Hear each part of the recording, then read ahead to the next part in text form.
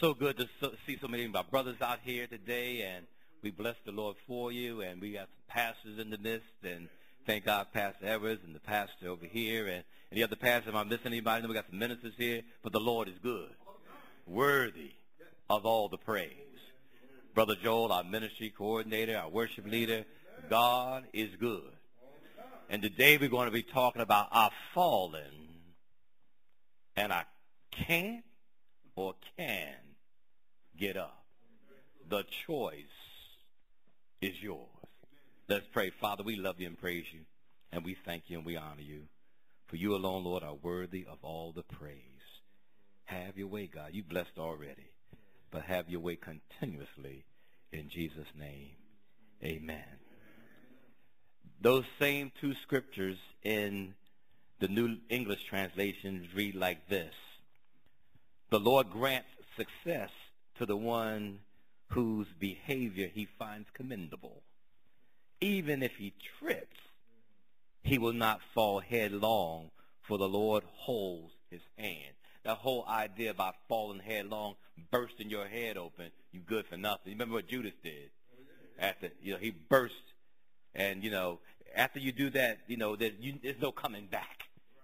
So the scripture's trying to let us know that we will fall, but it will not be fatal fall. Okay? And in the New Life version, it says, the Lord grants success to the one whose behavior he finds commendable. Even if he trips, he will not fall headlong, for the Lord holds his hand. The New Living Translation, the Lord directs the steps of the godly. He delights in every detail of their lives.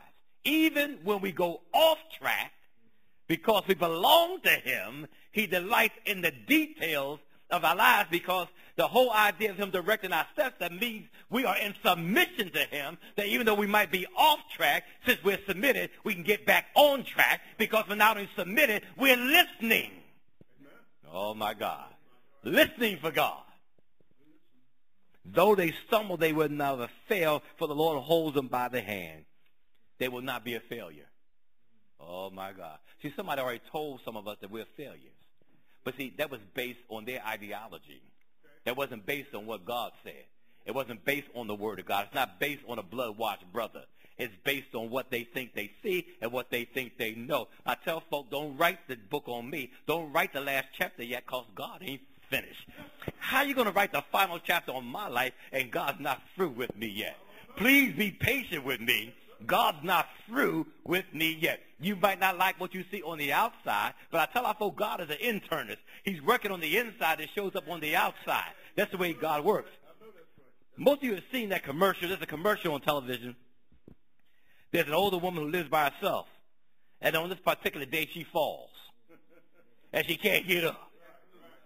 She can't move, nor can she reach the telephone up on the wall. She's in so much pain she can't even get out a good holler. So she has fallen, and she can't get up. But eventually a family member does find her and help her. But the commercial is for a product called Life Alert. I come to let my brothers know today we are Life Alert.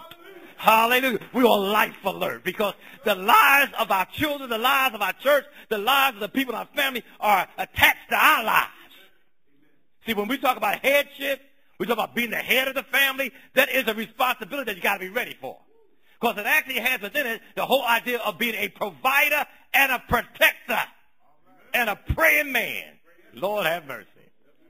This woman falls, and she can't get up, and the commercial says, if she had Life Alert, if she had the little bracelet that she could wear on her arm, she could have just pressed the button and talked to somebody, and they could have gotten her some help. I said, brothers, I don't want us to be like the lady with no help. Brothers, we do have help. We got the best help that anybody can have, and that's help from God. Amen. God, if you want to be helped, God will in fact help us. But if you already got it going on, he can't help you. So you got you got to be humble. Many of us as men feel like that woman in the commercial, falling and can't get up, because somebody always talk about you. Anybody been in a situation every time you mess up, that's when you hear them? But if you do something good, that's what you're supposed to do. You can't get a balance out that thing. You can't get a balance. There's no improvement. That's what you're supposed to do, But when you do something wrong, they all on you and everything. But see, the truth of the matter is that you do have help and you can get up. The question is, do you want to get up? And do you want to be helped? Some of us, we can get in our little zones and we stay there. Don't nobody mess with me. No. Do you want to get up and do you want to help? Do we want to be that godly man that God has called us to be? If you and I want to be men and young men, and my young brothers that are here today, that God has called us to be, then we need to take a closer look at our scripture for today, Psalm 37, 23, and 24. Number one, what is a good man? Well, G-O-O-D, good, that word good is not even translated in Hebrew. But if you take the O out of good, all about yourself, you'd be a God man. A good man is a godly man. Take the O out. Some folk are all about themselves, only focus. Take that other O out. The good man is a God man. And a godly man is a man who has purpose, a man who has destiny, a man who has integrity, a man who has humility, willing to die to himself, has a spirit of obedience and a spirit of excellence. See, a godly man, turn to Psalm 1, is a Psalm 1 man. Turn to Psalm 1, verses 1 through 3. That's a godly man. I know you know what it is, but sometimes it's good to hear it again. Sometimes it's good to be reminded of who we really are. Amen. Psalm 1, 1 through 3.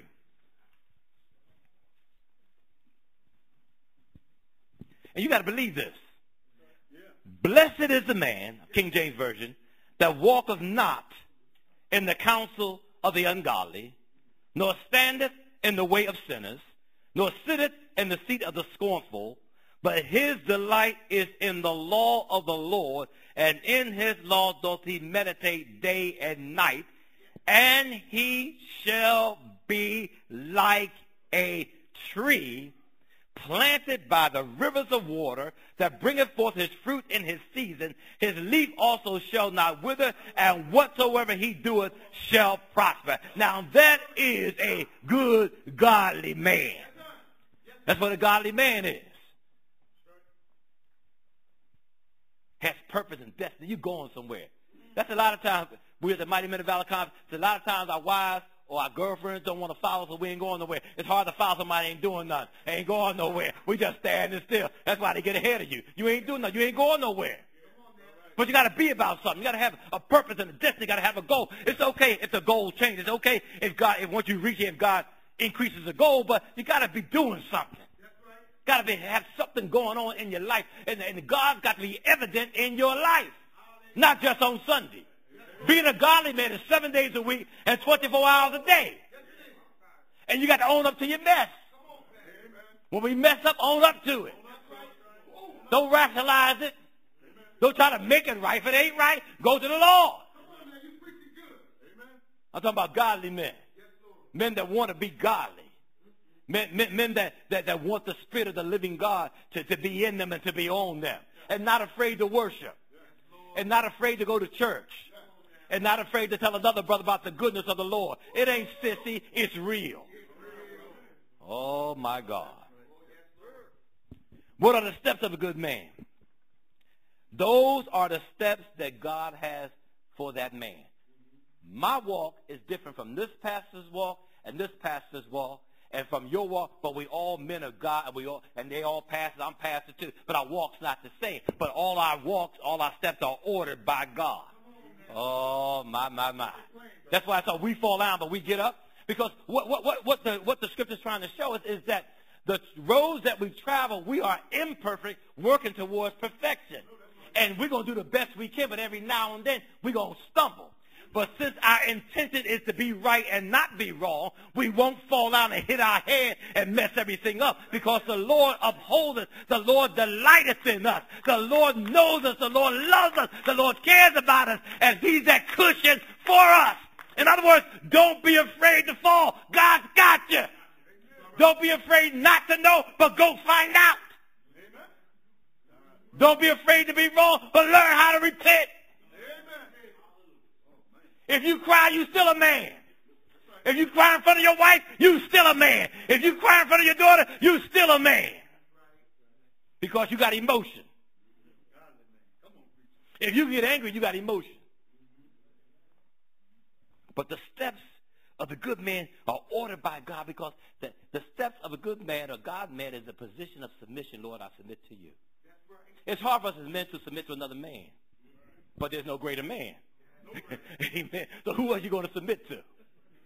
So we got to give up our will to the man. So God can do exactly what he needs to do in our life. Our steps are ordered by him. So if you're in God and you're in God's will and something goes crazy, don't throw everything in. Don't give up. Don't leave the church. Don't leave your ministry. Don't think the anointing left you. You're on training ground. If you never had no bad, how are you able to praise God for good? Be willing to go through something to get something. Be willing to go through so you can get through. You got some folk, when they come in ministry or they come to church, they want to go straight to the top. They ain't been through nothing yet. You need to go through something first. Don't be afraid of the pain. Because God got you. God got you. You got to go through some stuff to get to some stuff. What do you think surgery is about? When they cut you, that don't feel good. But after you heal, you got the scar, but you don't have the disease, and you don't have the pain. You got the gain. But if you don't want to be about nothing, you're not going to push it. See, in order to be about something, you got to push it. And some of us live close to the edge in the world and get in church, don't want to push it for the Lord.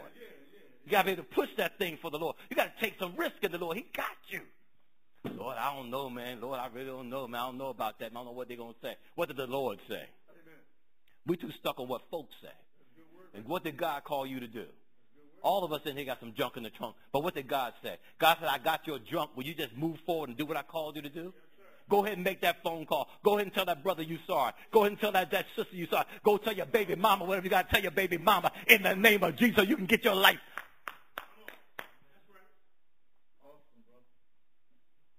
Steps of good man are ordered by the Lord.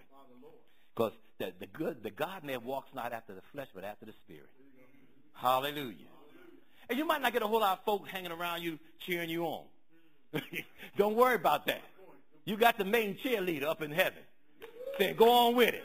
I got you. Go on with it. And see, you got to move towards it because in my life, if I move towards what God told me, he begins to show me more and more. Anybody old like me, remember the old, you used to have the little, you show little video pictures or whatever you call in the carousel, and you click it and it go around, and you have to focus it, and you try to say next picture, next picture. God said, you ain't got that yet. You talking about next picture. You just got a license. You ain't got the next. How you be licensed on Sunday and the bishop on Monday? See, we don't want to wait. We don't want to wait. But they that wait upon the Lord. Don't get caught up in titles. Get caught up in what God's calling you to do. Don't get caught up in the title now. Get caught up with God is calling you. They that wait upon the Lord shall renew their strength. They shall mount up with wings as eagles. They shall run and not get weary. They shall walk and not faint. Which actually means that I don't care what the enemy's trying to do. Greater is he that is in me than he that is in the world. Because when you got your mind made up, when you got your mind determined, you're going to do what you need to do. Because when I was in the world, when I made my mind up, I was going to do that. I did that. Why did I come in the church and get sanctified and get saved? And all of a sudden I ain't got no determination. Man, God takes our personality and sanctify that thing, man. Yes, he will. He will do that for us. He'll take whatever it is we use in the world and sanctify it. But you got to be ready to be a man of God.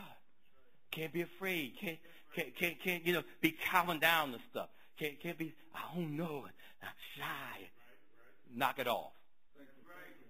Because I catch you somewhere you ain't shy doing other stuff. You wasn't shy robbing that woman. Oh, Lord Jesus. But, that the steps of a good man walk by faith, not by sight. Romans 8, you walk after the spirit, not after the flesh. And we could do that. You got to be able to do that. And you can't turn it on and off. It is a daily thing, But I know we turn it up on Sunday. But we got to do this every day. And the more we do this, the better we get at it. The more we listen to God, the better we get at this thing. We're striving towards perfection. If I'm making the same mistakes I made 15 years ago, ain't nothing wrong with God. Something wrong with me. Come on. Learn how to break that habit. Break it. Monday, first week, get the H off. That's a bit. You get the H off habit, you got a bit. Following week, I'm going to wipe out the A. I have a bit. Third week, I get that B out. I got it, But I'm just saying, That's, come on. That's what you got to do. You got to be wiping that stuff away. Erasing it. Because what I do understand is when the mess gets out, then God can come in. We ask for the anointing of the Lord. God said, I don't have nowhere to anoint. I have nowhere to pour the oil of the anointing in your life. You got too much junk in there. If you would just come clean and just get rid of some stuff and let me purge you, then I can use you. We got too many men coming in the church. God said, take me as I am. The God said for me to take you as you are, but he wants to work on you as you are. We got a lot of excuses for our stuff, man. Falling and I can't get up. You don't want to get up. You laying there on the floor, waiting for somebody to come get you. I'm falling and I can get up. Stop being embarrassed. Stop worrying about what folk gonna say. And one thing about God, God will erase your past, and somebody else will write it up on the blackboard. But chalk has erasers too. And because they wrote it up there doesn't mean it's still true. How many people know folks still talking about stuff I did 8, 10 years ago? It's not even true anymore. God already took care of it. I can't get caught up in all that stuff you talking about. I'm sorry. Oh, y'all know Pastor Carpenter. He this, he that. You're right. I'm striving toward perfection. I'll make some mistakes, but I own up to them. Right. That's what makes the enemy mad. You begin to own up to the stuff that you do. And some stuff you ain't done. But I can't waste no time trying to prove I didn't do it. Oh, Lord. You can get caught up in trying to prove yourself. God called me. You know who I am. All he says, don't abuse the fact that I called you. But why do good men fall? We fall because we're striving towards perfection. And the gates of hell should not prevail against the church. The enemy will come with all kinds of stuff, but it's not going to destroy us. That's what the song was about. We fall down, but we get up. So many times people fall down because we're not aware. We need to be aware, spiritually aware. We're in spiritual warfare. The enemy's trying to pull us down. The enemy is not present. The enemy will use your wife. The enemy will use your sons. The enemy will use your daughter. The enemy will use the church. The enemy will use the folk closest to you. The enemy will use your deacons. The enemy will use your assistant minister, your assistant pastor. Your enemy will use your ministry leaders to get all up in your world and mess you up. You got to begin to be able to have a spirit of discernment. And when you have a spirit of discernment, you don't go around trying to destroy everything. You go in trying to correct stuff, trying to rectify stuff, trying to reprimand, trying to do stuff decent and in order, because you don't want to tear up everything. And sometimes I look in the mirror, the enemy is in me. Know what your stuff is. Know where your buttons are. Everybody point the finger. Everybody point the finger. But no, own up to your stuff. That's how we grow. Okay, Lord, I know, Lord, that's me. I got to work on that, Lord. That's why that turned out that way. Help me, Lord. Learn how to be a praying man. Stay in prayer. I don't care what it is. Stay in prayer for God to have his will and his way in your life. Good men fall because it's not because their eyes are not on God. It's because they're trying to achieve for the Lord. They're excited about God having their hands on them. So that's why the psalmist says, order my steps in your word, O Lord. Amen. Your word is a lamp unto my feet and a light unto my path. I found that only works if you're telling the truth. If I'm just in a scripture quoting contest, if it ain't here, it is just here. The word of God works when it's in you. Hallelujah. It works when it's in you. That's when the word of God works. God don't need nobody walking around, spouting all scripture and not applying it. It's applicable. You ever stand up and tell somebody what they need to do? And God has not spoken to you about what you need to do? Oh, humility comes in. Humility comes. So you got to be humble, because in God's economy, low is high. She said, if you would just humble yourself under the mighty hand of God, he will exalt you in due time. And when God exalts you, can't nobody tear you down. I don't care what they say. I don't care what they do. I don't care what kind of trick they might say. Whatever. They cannot tear you down, because God had put you in a place and they can't tear you down. You got to remember, promotion cometh neither from the east or the west or the south. Promotion coming from the north. So stop playing politics in the church and just go on and let God be God. And whatever God called you to do, find out what God called you to do and do exactly what God called you to do, and get that anointing, get that understanding, study that word, get in that word, study that word, know what the word says, because heaven and earth shall pass away, but the word of God shall stand. We are word men. Godly men are word men. Anybody, I don't have my Bible. I don't have the problems you had on your phone, but you don't have no Bible. You don't have it on your phone. You don't have no word.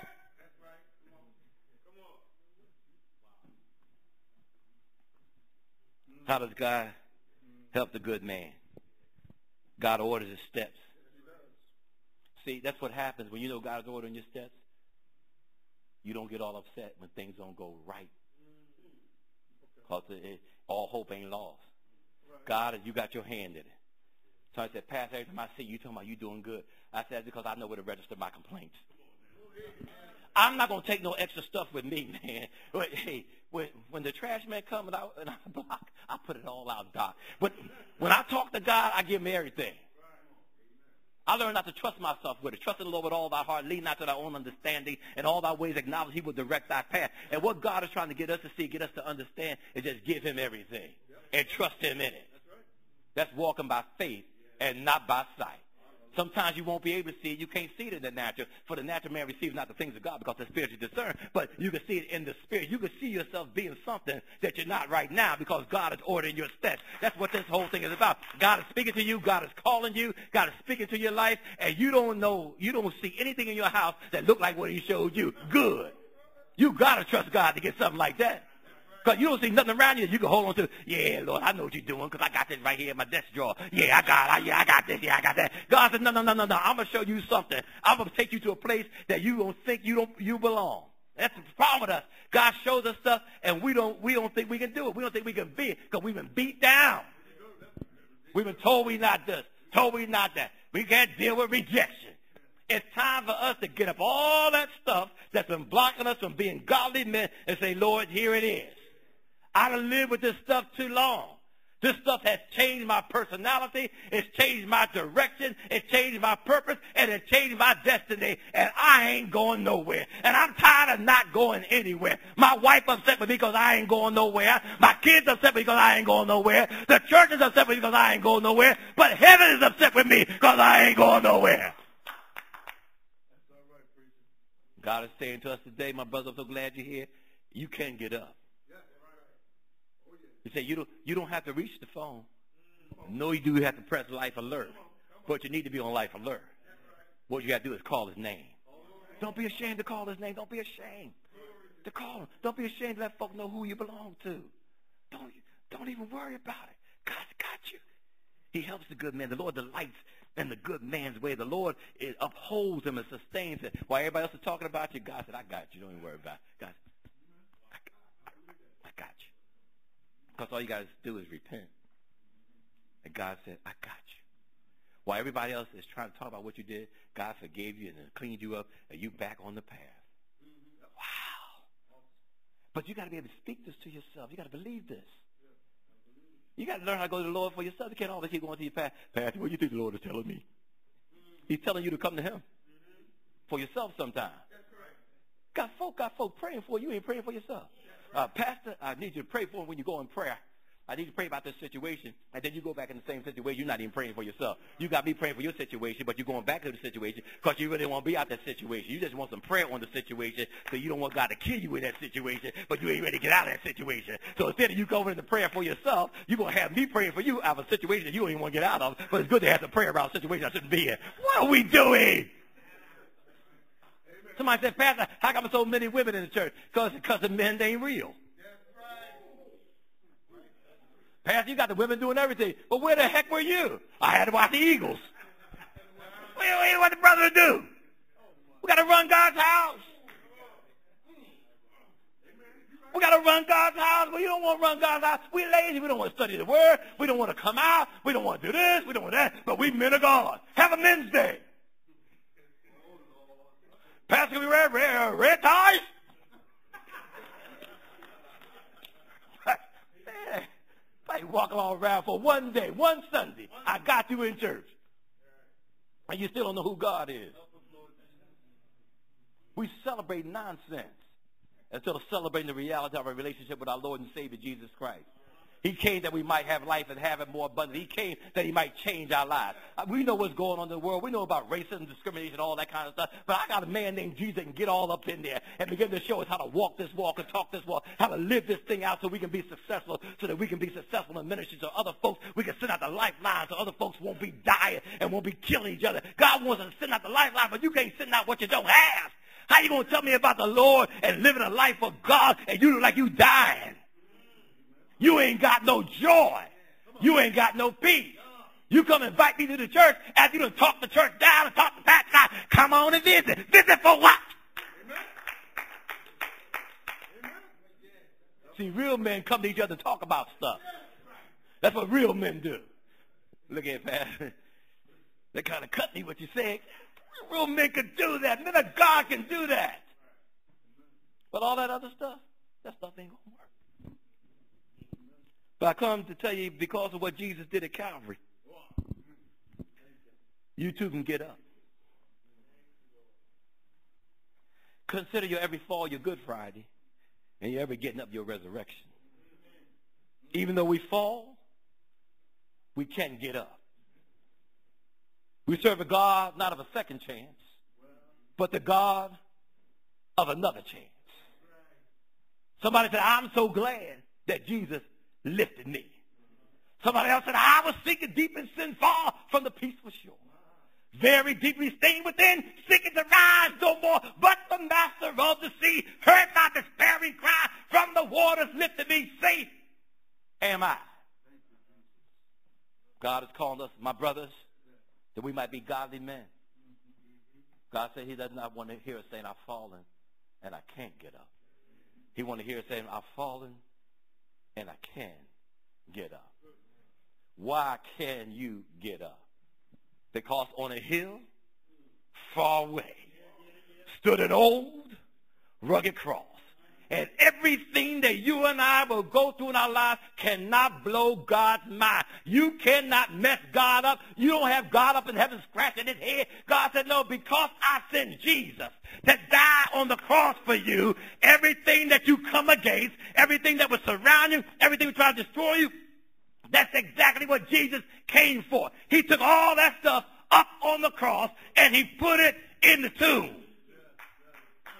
And after he took care of all that, early resurrection morning, he got up with our new lives, with our godly lives in his hand. God is saying to you in our day, because Jesus got up, and because he was tempted like we were, because he became flesh, because he got up, you can get up. Because when you get up like Jesus did, you get up burdenless, because he took the sting and the death and the power of sin from our lives that we might be victorious. The lady on the commercial said, I've fallen and I can't get up. But the brothers, the men of God said, I've fallen and I can get up because my steps are ordered. Wasn't that a song? Order my steps. My steps are ordered by the Lord. And even though I might fall, it won't be fatal because the Lord upholdeth, the Lord sustains me in everything. Let us all stand. Hallelujah. Thank you, God. Hallelujah.